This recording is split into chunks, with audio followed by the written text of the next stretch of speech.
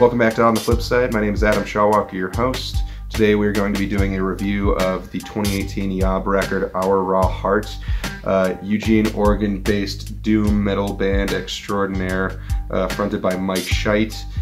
This record is a bit of a departure from their earlier sound and kind of moves into a gentler while still very heavy direction. I've been wanting to review this album since day one. Let's get into it. So we're back with disc one. First song on the record is called Ablaze. It's got these really warm tones mixed with like these slamming drums that flow into a really beautiful overture and set an incredibly high standard for the rest of this record. One that will be met and exceeded in a lot of ways. But it's an incredibly high start for this album. The tone can kind of immediately be described as hypnotic. Mike Scheidt's vocal performance is top-notch as usual, and it blends this kind of apothic delivery with guttural roars that can only really be described as or compared to the roars of like prehistoric creatures. The vocal delivery on this track is so powerful right off the bat and so promising for the rest of the record. You'll immediately notice how huge and full the mix sounds with these vocals and the rest of the instruments on the record, and it just remains consistent throughout the entire record. The entire record has this really great practice in building and releasing tension, which is demonstrated really well on this first track. Second track on the album we have is called The Screen. It's the first single they dropped off of this record, and it's a very immediate tone shift on the first half of this record. And it's got this really primal rhythm with Scheidt giving some of his most raw vocal deliveries on, I think, the entire record. While on the first listen, this track doesn't really have much going on in a technical sense, but upon further delving into this record, you'll notice a lot of nuances on this track that could be considered some of the most nuanced deliveries in YOB's entire discography or this album. The whole track could almost be described as like a ritual for the creation of like fire, or for like an accompaniment to the end of the world. Like there's so much raw power and delivery behind every section of this track that it has its own like power to it almost. The third track on the record is In Reverie and Lungs Reach. It's sort of a two-part track. This track kicks off with a bass track which could only really be described as ominous, with some incredibly rich tone, and the guitar and the vocals and the drums all kind of collectively crash into the mix all at once. The cymbal work on this track really meshes well with the guitar part and adds kind of to the dramatics of the entire track. Scheidt sort of begins this vocal delivery that could kind of be reminiscent of like the wails of a banshee that descends to low note delivery, and it really it only starts that process again, and it kind of loops almost in a way. You get these really interesting up and down undulating vocals. It kind of sounds like a wizard delivering like an incantation. It's got incredibly powerful but like deadly delivery, you know? All of the instrument work really intertwines behind his voice, which is really well done, and it pushes the vocal performance to a level that I would consider beyond impressive. So far, every track on this record has such a full vocal delivery. It's almost like, you know, like a wise man trying to desperately deliver prophecies of the end times to like a crowd that won't listen or something. There's a lot of desperation and like ferocity behind the delivery of the vocals alone on this record, and it's really well done. The second half of this track resumes the bass solo parts kind of from the beginning of the track, but with an effect that I only assume is the Walrus Effects Fathom reverb pedal, as well as some other sampled noises and filters. It really adds to this almost nightmarish soundscape, and the rest of the instruments, as well as Scheidt's vocals, careen onto the track in one of the most memorable, drawn-out releases of tension I've ever heard. And to call it masterful delivery would really be an understatement. I mean, so far, we're going off of disc 1 and disc 2 rather than side A, B, C, and D, just to keep the parts down a little bit. But so far, disc 1 on this record is just promising and powerful tracks one after the other.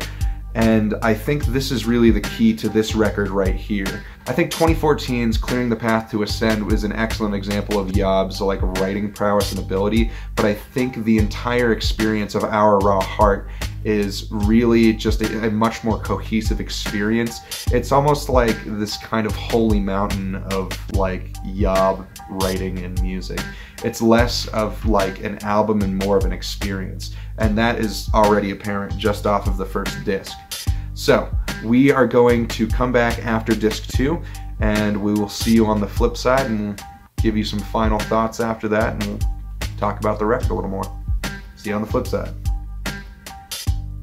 Alright, we're back with disc 2 of the record. First track on disc 2 is Beauty and Falling Leaves. This is immediately a much brighter tone and mood than on the first half of the record, with some of the most gentle delivery of shite on the entire record. This whole track almost like celebrates life, like a eulogy or like a letter to an old friend. The gentle intro kind of takes a back seat to a huge volume swell that carries most of the track to this kind of cathartic wall of sound. This is just another example here of this build and release tension that this record has done so well through the entire listen.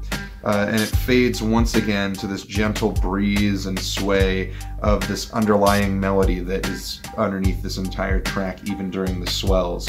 It's really well done. Ultimately, despite YOB's layer of crushing and brutal delivery, this track makes it very apparent that how positive this record really is overall. And it's almost this cradle of sound that you could describe as comforting. The fifth track on the record is Original Face. On the start of this track, you're immediately greeted with a very heavy guitar tone and this screaming introduction of Mike Scheidt, who is resuming his heavier delivery. Despite how heavy the track is, though, it still feels like it's pulling from the positive flow of the last track, and almost feels like an accompaniment or a second part to the last track, Beauty and Falling Leaves, that is. And especially with this album's consistent themes of like catch and release tension, this track right here just feels like it has this natural flow to it.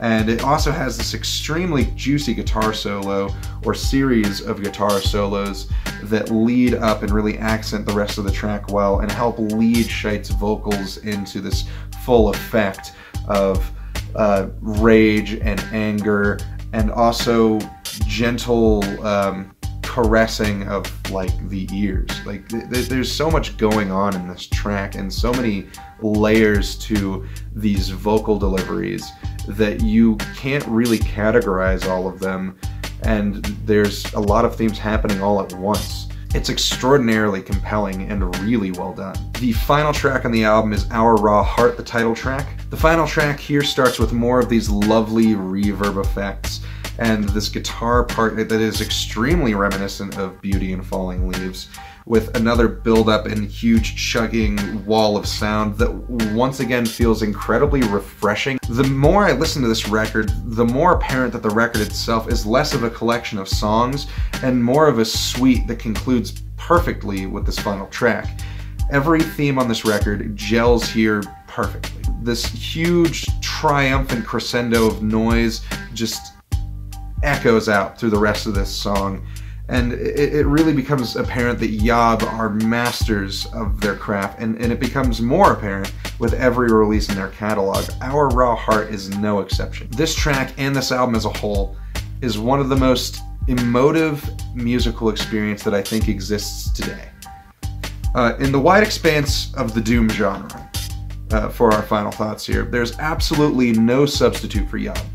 If you have not had the pleasure of enjoying this record yet, please go out of your way to listen to this and to enjoy it, because I don't think that there's any supplement for Our Raw Heart. I think that over years of YOB's development, starting from their formation in 1996 till this release in 2018, I think that they have just built such an enormous repertoire of really, really good, compelling music. And there is no reason, if you have not listened to YOB, that you shouldn't have already checked them out. I think that this album is definitely one of the strongest in their catalog, if not the strongest. Other than that, what should I review next? What did you think of the record? Leave it down in the comments below, and tell me how I'm doing. Thank you all so much for watching and so much for the support. I'm going to continue pumping these out as soon as I can, or as quick as I can, to keep you guys entertained, and I'm going to see if I can't up some production value here in the next few weeks to months and continue getting on with this channel. Thank you all so much again for watching.